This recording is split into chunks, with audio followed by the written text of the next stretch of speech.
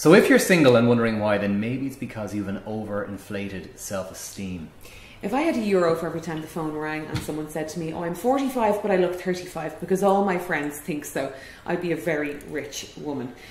There is a great thing to be said for friends buoying your confidence through flattery, but there is a fine line between making your friend feel better and a little bit more confident and giving them a big head.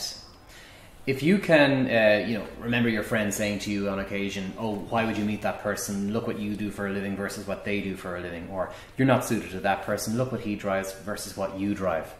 I mean, we just all have to have a grounded, opinion of ourselves. Take the compliments, yes, by all means, but just don't let them go to your head, because otherwise the expectations will never be met.